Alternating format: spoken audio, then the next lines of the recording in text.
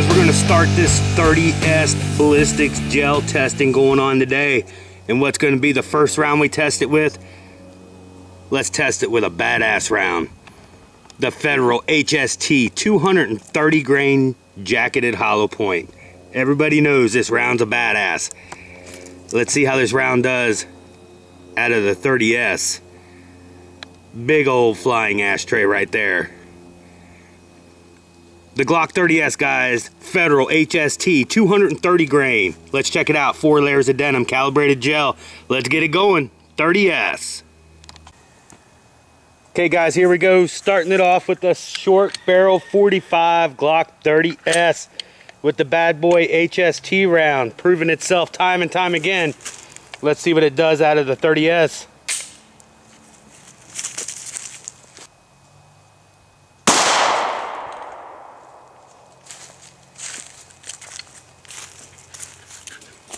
One in there and rocked that gel, didn't it? That's a damn fine looking wound track. Let's get this checked out. There.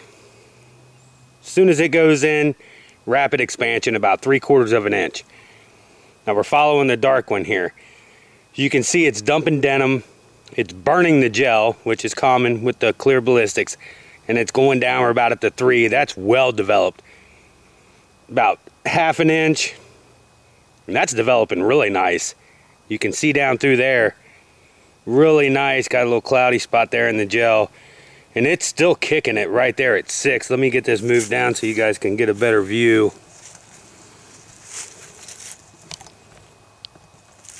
And there we are at this 6-inch mark. Still cutting. Still, I mean, it's still kicking really good. Get to about the 7. Then it starts to finally start tapering around 8. So, you know, well before an inch, all the way to 8. And really, it's going beyond 8. It's almost a 9, 10.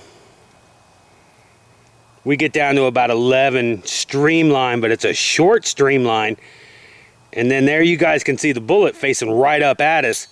Well opened. Denim dropped down through there, burned up into the gel down through there. Let me get that up out of there. That leading edge is right at about 13 3/4. Looks like it went to about 14. Sucked back to 14 3/4. Let me get that up out of there. Okay, guys, got that 230 grain HST up out of there. You can see that flowered back nice. I mean, that thing, that's got some wicked ass expansion to it. That's gonna be, damn, just from the ruler itself, we're at least at 7/8 right there. My God. Look at how wide that thing kicked open. Tore up in there. Got a little mark. There's tooling marks from me pulling that up out of there. But definitely flowered back, man. This is some wicked ass. Man, look how wide that thing is.